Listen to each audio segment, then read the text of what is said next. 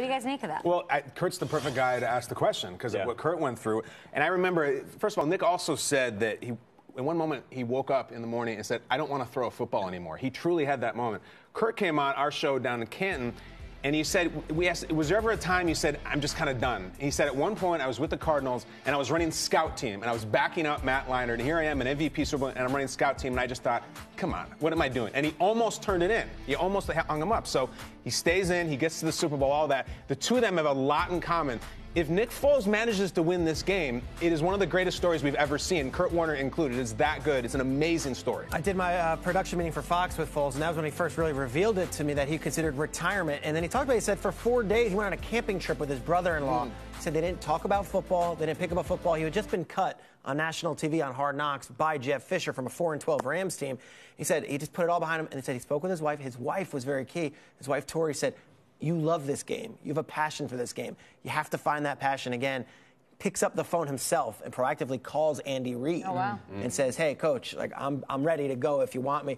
Reid brings him in, and the rest is history. But an unbelievable story of a guy who's been honest about this. A lot of times these players have these insecurities, these vulnerabilities, and he was almost talking about it as if there was a mental health thing there where he was like, I didn't want to get out of bed and play football anymore.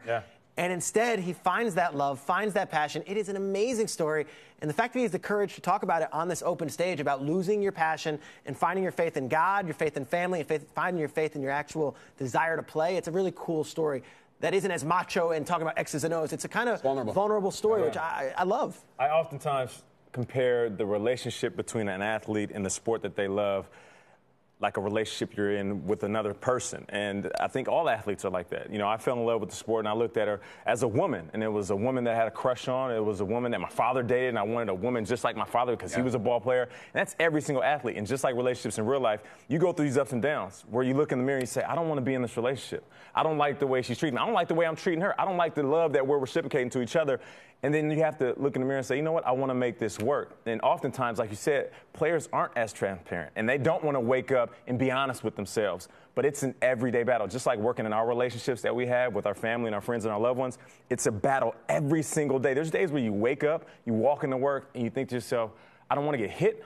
I don't want to lift. I don't want my coach to yell at me. I don't want to study this film. But then you remember, it's a blessing. I get paid a ton of money, and people will give their left leg to work this job. What a journey for Nick Foles. Wild.